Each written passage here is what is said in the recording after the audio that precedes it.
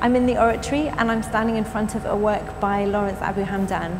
Lawrence is an artist, but also he's a forensic audio analyst, and in 2014 he was asked to analyse shots that killed 2 teenagers on the Israeli-occupied West Bank of Palestine.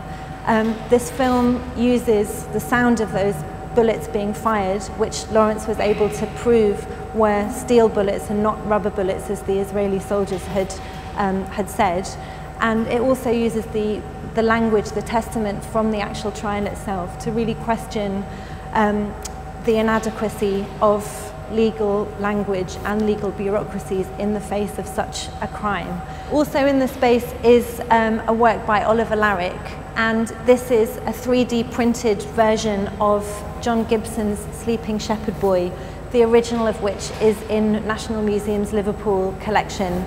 And this is part of a larger project that Oliver has to scan objects that are in National Museums collection and distribute the 3D scanned data copyright free to people across the world.